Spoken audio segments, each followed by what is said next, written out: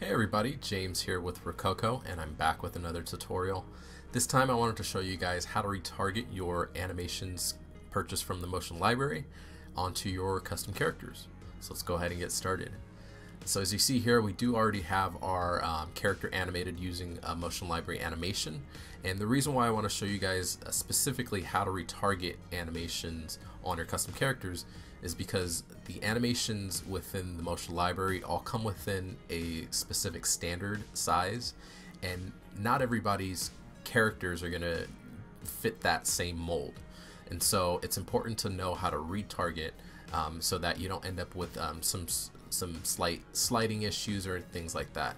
You can even notice we haven't retargeted this character properly yet, but you can notice within this animation there are slight sliding within the feet, and that's because the proportions of the character don't necessarily match up the proportions of the animation skeleton. So we're going to go ahead and show you how to do it properly so that the animation looks great. So first, what I wanted to show you is the motion library, just to see how where we got the animation. So once you've installed the motion library directly from the asset store, it'll be listed under window, and you can open this window and you'll be taken directly inside of the motion library. And here's our motion library where you can see a list of all the different animations that we hold. And so I just searched dance, and you'll see we have this dancing animation here, and I just downloaded it, and when I download it, it automatically gets imported into our motion library folder down here. So with that said, I'm gonna go ahead and take this character and the animation. I'm gonna use Maya to show you guys how to retarget in there. So let's jump over there. Alright, so here we are in Maya. First things first is we've got to go ahead and import our character. So let's go up to File, Import, and then we're going to go ahead and find our character, the mime character, and then we're going to import this FBX. Alright, here we go. I'm going to go ahead and exit out of this warnings and errors because it doesn't really mean much. But here's our character. And we can go ahead and open our outliner just so we can see what was imported in. And go to panel and then outliner. And let me switch this back to perspective. And then you'll see here, this is everything that was imported in. Just for the sake of the tutorial, we're gonna delete a couple of things, just things that we don't need. For instance, all of these blend shapes we're not gonna use. So I'm just gonna go ahead and delete them just for the sake of this tutorial. And then also for the skeleton, we're going to go ahead and we're going to create our own skeleton within Maya that should work with retargeting that specific animation better. So we're just going to go ahead and delete this, and all we're left with is the mesh. And if you want to go ahead and make sure that we can see this a bit better, we can go up to Windows, Rendering, Editors, and then Hypershade. And then for all of our materials, we're just going to turn down the reflectivity.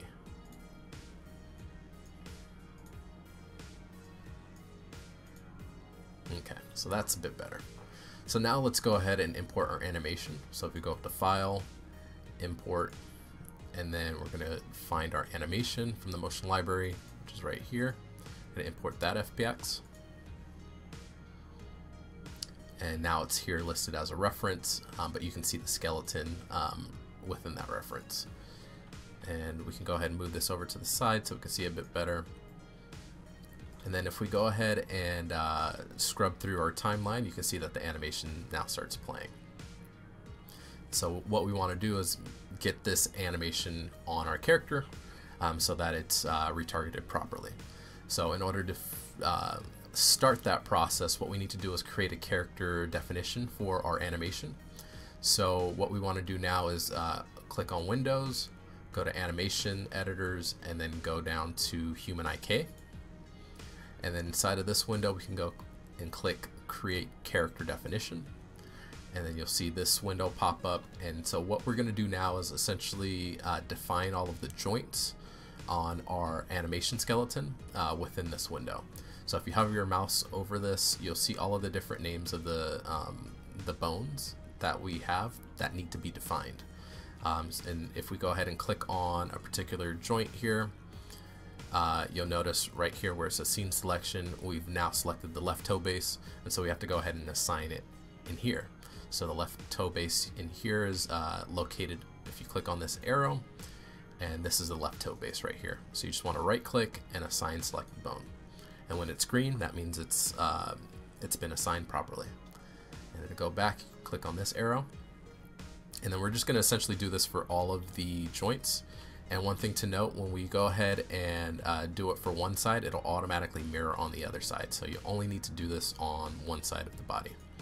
So now we have our left leg. We're just going to right click and assign selected bone. So we're just going to go ahead and do this for the rest of the joints.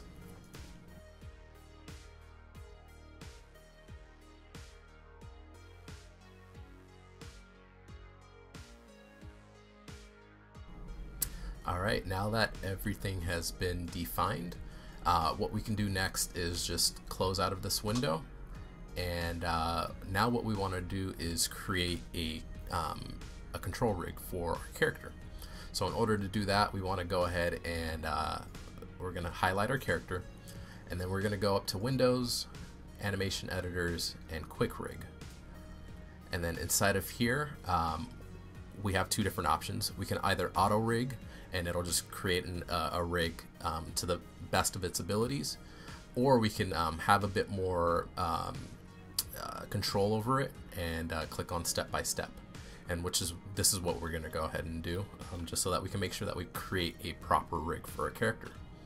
So once you click step by step, you're going to need to define, or you're going to have to just click the plus button to create a new character, and so we're going to do that, and then we're going to have to define the geometry of this. So in order to do that, you just make sure that your character is highlighted, and then you click the plus button, and so it's going to be added here, our mesh. And now what we want to do is create guides, which will act as our joints for our rig. So we click on create/update, and then you see now we have these little guides that will basically tell us where all of the main joints will be. And we can go ahead and move these, so that we can make sure that they're in proper locations. Like this, for instance, we're going to move this over closer to the elbow. And if you move one thing on one side, it's not going to mirror on the other side. In order to do that, though, all you need to do is press these two buttons right here. So since we've moved something on our right side, we want to make sure it transfers over to the left side. So we're going to go ahead and click this button. And so now when we move over here, it's now in the same position on the opposite side. And so we're just going to go ahead and make sure that these joints are put in places where it'll really drive the body if we have animations on it, and it won't like distort any of the mesh.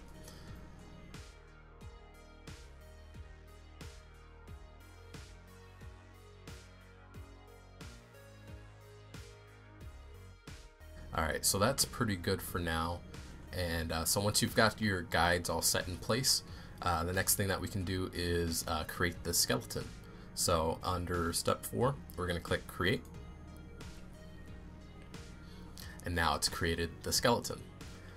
And then our final step is to skin it. And you just do that by clicking this create button down here. And now it's skinned, and so when you move your controls, it'll move your character. Alright, so now we can go ahead and close out of this, and then in our human IK window, what we want to do now is basically change the source of our quick rig character. So this is our quick rig character, since we use the quick rig feature on him. And so if we change the source from control rig to character 1, which is actually the character, what we defined, so this is character 1. So if we change, we keep the character, quick rig character, and then source, we change this to character 1, you'll see him now jump over here. And if we close out of this window, you'll see now when we scrub the timeline, he's moving with the animation, which is perfect. It's exactly what we wanted to happen. And so now what we need to do is, here I can go ahead and hide this. If I click on our reference and then do Control H, I can hide that just so I can get a better view of our character. But now what we want to do is make sure that this animation will be exported out when we want to move it back into Unity. And in order to do that, you have to bake it. So what we'll do is we'll reopen our Human IK window. If we go back to Windows, Animation Editors, and Human IK. And what we want to do now is just make sure to bake it. So we click on this button right here, and we go down to Bake, and then we're going to bake to skeleton. And so you'll see the animation play, and once it's done, you'll see down here we have all of the keyframes of the animation, and so it's now baked directly onto our skeleton, which is awesome. And so now what we can do is export this out and import it back into Unity. So in order to do that, we want to make sure that we highlight both the mesh and our quick rig character reference. And we're going to go ahead and go to File, Export Selection, and then we're just going to go back to that folder right here, the mime character, and we're just going to go ahead and rename this to mime_baked animation. And this is the folder that is actually within our that houses our Unity project. So it'll just import directly into our Unity project once this gets exported. So we'll go ahead and click this, and then once it's exported, we can jump back over to Unity and test it out. Alright, so we're back in Unity, and now you see right here under our mime character folder, we have our mime baked animation here, and it has what we just exported out from Maya. We can go ahead and add the materials on the character if we want. We can just go ahead and we'll just drag and drop them from here directly into here, and then we can hit apply. And then what we can do is we can drag and drop our character directly into the scene, and we'll go ahead and place them right next to our other character. And then what we want to do is create an animator controller for this baked character. So in order to do that, we can just right click on our assets folder, go to create, and then go down to animator controller, and then we'll name this mime2, and then we'll click on this inside of the hierarchy, and then we'll drag and drop this within the controller of our animator. And then now what we want to do is add our baked animation inside of our animator window. So if we go back to our FBX here and expand it out, you'll see we have a clip. We can drag and drop this right into here. And if you don't have this window open, you can go ahead and open it by clicking Window, Animation, Animator. And so now that we have our clip there, we can go ahead and now press the play button. And now you'll see both of our characters are animated, and you can even notice if you take a look at the feet, there's less sliding in the right one versus the left one. The right one is the one that we exported from Maya, and the left one is the one that we just attached the animation directly from the motion library without doing anything. So hopefully this was helpful for you guys. Thanks for watching, and I look forward to seeing what you guys are able to do with the motion library.